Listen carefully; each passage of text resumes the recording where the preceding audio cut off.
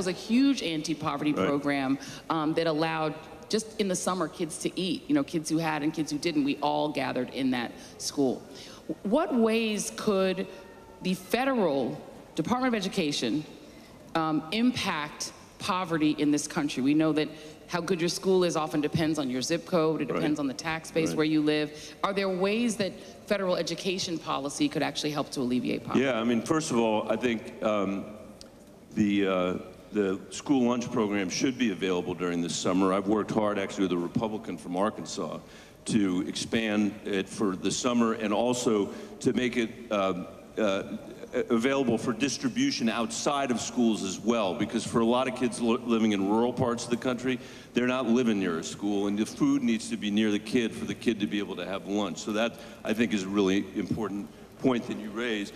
Look, out of what we spend on K-12 education in this country, 9% of it is federal dollars. So there's a limit to what we can do from the federal government, but I think there's some very important responsibilities the federal government has. You know, we have a hugely important civil rights function. That's why there is a Department of Education, and that's something that we have to enforce. And Betsy DeVos has done exactly the opposite of it. I mean, I could never have imagined as horrible an education secretary as her, but we need an education secretary who's actually focused on how to make it better.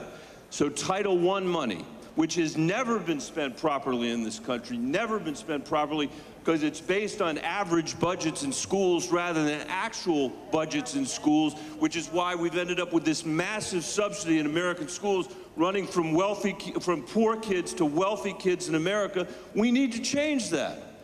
And I've been trying to change it for the last 10 years or so. There's more work to do there so that the money that we are spending actually goes to the purpose that's intended, in that case, for high poverty schools. And let me say one last thing about your neighborhood, if I can.